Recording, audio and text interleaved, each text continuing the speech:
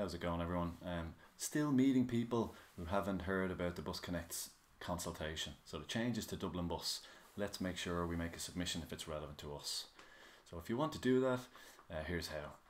BusConnects.ie, that'll bring you into the website. If you scroll down on the front page, the one in the middle there, public consultation. Click into that and scroll down again and click take our survey. Once you go in there, it'll bring you to 11 questions, which are very straightforward, and we'll make sure that you have your say on the new proposals.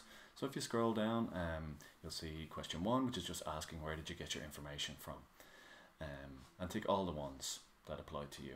Question 2 is do you feel that you understand the plan, or to what degree do you understand the plan? Question 3 then is about your personal needs. Is it better or worse for your personal needs? Number 4, better or worse for your family and friends.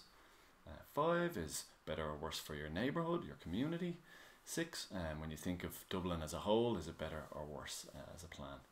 Then they're going to ask you what age bracket you're in, how often do you use Dublin Bus, and then from question 9 down is where you can give your additional comments. Which bus route might be relevant to you and that you want to comment on, click that, or one of the proposed routes, likewise click that, and then where do you live, which will give them an insight into where you're coming from, and then the additional comments. As much as you want to put, stick it in there. Be clear on your proposal or your suggestion.